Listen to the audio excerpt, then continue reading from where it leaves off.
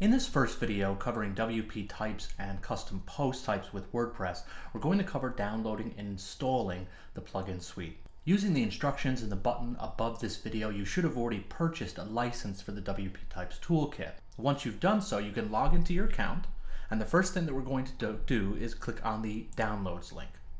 From the download screen, the only plugin that you need to download from here is the main plugin, which is Toolset Types. So click on the download button and then leave this page open because we're going to need this in a second. So head back to your website, hover over plugins and click on add new, and then click on upload plugin. And then we can either choose file here and select the file off our computer, or we can drag and drop it, which is what I will do right now. And then click on install now. And after this plugin is uploaded, it'll give you an option to activate it, which we're going to do. Now that our plugin is uploaded, we're going to click on the activate plugin button. And then we're going to click on the link here that says register. Under Toolset Types, click on register.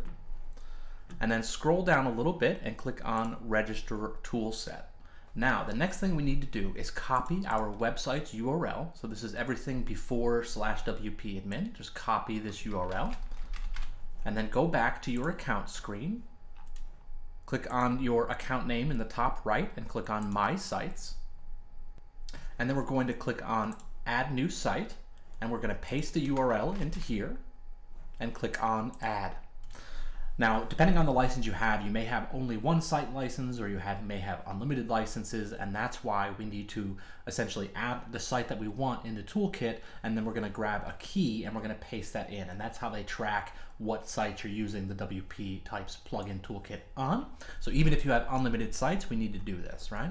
So now we have our URL here. We're going to click on Show Key and just copy and paste that.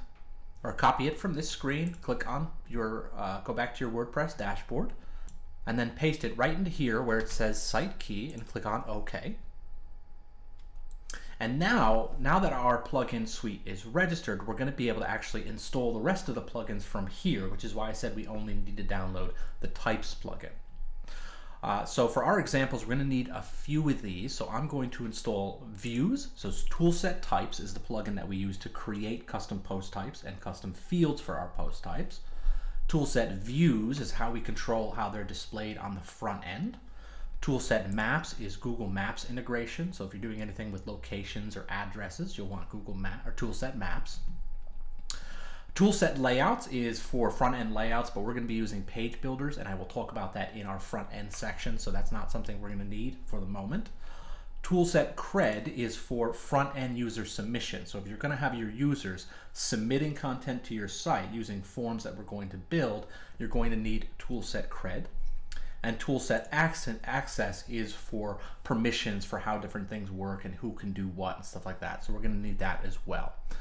If you want to create views with WooCommerce products, you can also install this Toolset WooCommerce Views, and we can also do Toolset Cred Commerce if you're going to be having user interaction with your products as well. But those are specific situations. But generally, we need Types, Views, Cred, and Access, and optionally Toolset Maps. So click on the plugins that you're going to need, and then select this button, Activate After Download, and click on the Download button.